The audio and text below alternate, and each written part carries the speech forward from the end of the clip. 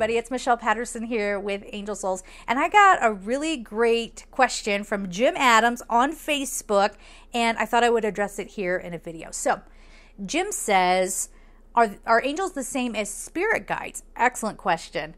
If so, are they always present in our lives and we just don't access them much in the midst of adversity? Now, that's also an excellent question because, yes, they are always there. And yes, adversity, stress, low frequency can make it very difficult for us to perceive them. All right. Now, are they the same as spirit guides? They are not. Although they are our guides, and I guess they're spiritual, but the way we mean it when we're talking about spirit guides don't have to be wholly this, but usually they are upper fourth level going into the fifth dimensional beings, okay? And the reason why we have these spirit guides is that they're a little bit closer to us in frequency. So again, ascended humans helping out us, right? So they are ones that maybe they're probably a part of your soul family. Maybe they've had, plenty of time to get to that spirit guide level.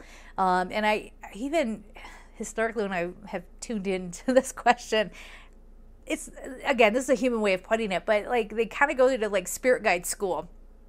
That's not really how it is, I'm sure, but that's how my human brain can interpret that and try to put it out there. So they go through all of their experiences, they have the tools, and they've ascended to a level where they can watch over another soul incarnated in a density consciousness body. Now, your spirit guides don't have to just be fourth dimensional beings. People have their loved ones on the other side who might watch over them. But as I've always said, be careful taking advice off of Aunt Betty Boo Boo, okay? I've talked about her. Aunt Betty Boo Boo, she'll give you the recipe for the blueberry pie. But otherwise, you're going to get the same advice from her that you got when she was alive, okay? Because she's not your spirit guide. She can hang out with you, but she's not your spirit guide, all right?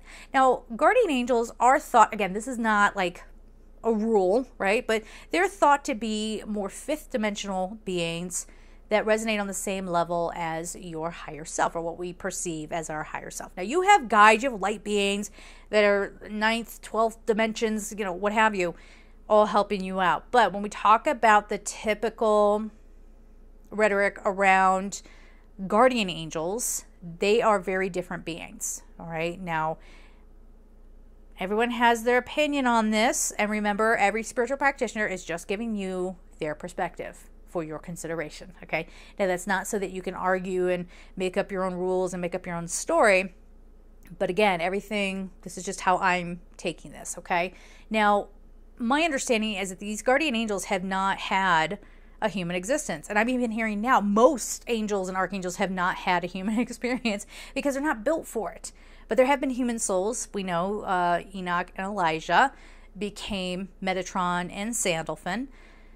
That was a different scenario, okay? But for the most part, no, your loved ones do not cross over and become angels, okay? No, they're very different beings. You can call them your angel, like my grandma's my angel. You could say that, but they're not really angels. So, very different spirit guides and angels, although they're still looking out for you. Very different frequencies. Again, the spirit guides are here to kind of, they have been human, so they remember what it is to do that, to go through a lifetime. They have a way of communicating to you that you can take the message in, all right? Whereas angels, if they come in, like I've done this in readings, personal readings, where, there would be some message coming through, and you could just tell, like, the person didn't get it whatsoever. They didn't land. So now that's why we get into this whole thing of repeating numbers, getting signs and symbols, angel signs, all of that, the feathers, the pennies, synchronicities, all of that. But that synchronicities, that could have something to do with your angels are kind of making a synchronicity for you to get your attention, for you to notice. But your energy and being in alignment, that can also create synchronicities. Now, since we're on this topic, let's go into how do I know if I'm talking to my spirit guide, my angel, or if it's something else. Spirit guides and angels are not going to tell you to go do something bad. Like that's a different type of being, or telling you that you're bad or anything like that. They're not going to do that. they're beings of love. So they're not, especially angels, they're not going to tell you that there's something wrong with you. I've had people say, well, I tune in to my angels every day and they tell me where I'm messing up in life. Maybe that's the way the person is just putting it.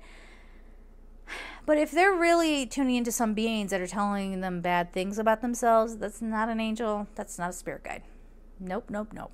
Okay. And, you can always pay attention. Excuse me, light. The best way to tell is by how you feel. If you're in a low frequency space, that's where it's kind of spine tingling. It's a little bit, not in a good way. It's kind of buzzy. It's kind of like something's under pressure. And if I just have one negative thought, it's going to burst out and spill all over the place, right? So that is one thing. And that's not what we're working towards. When your angels come in, you feel like you're coming home. And for some of you, if home has a negative connotation for you, it's the sense of coming into peace, coming into absolute love, calm, just calm and sweet. Like someone who is the most loving creature just came up and gave you a hug.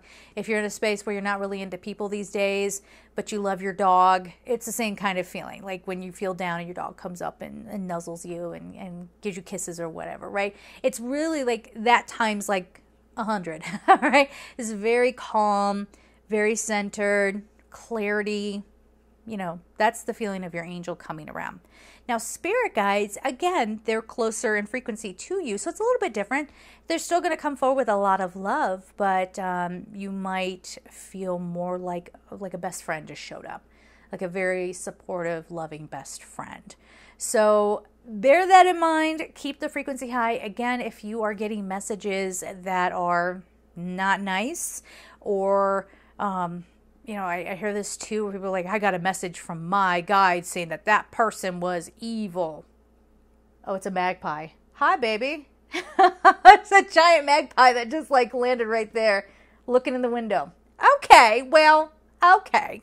We're just going to carry on what we're saying. Anyway, so I was saying, I've heard people say, well, I tuned into my spirit guides about that person. They said they're not to be trusted. Now, your spirit guides might say that. They might give you a warning and say, watch out for those people, or watch out for this situation, or what have you. But they're not typically, they're not drama queens.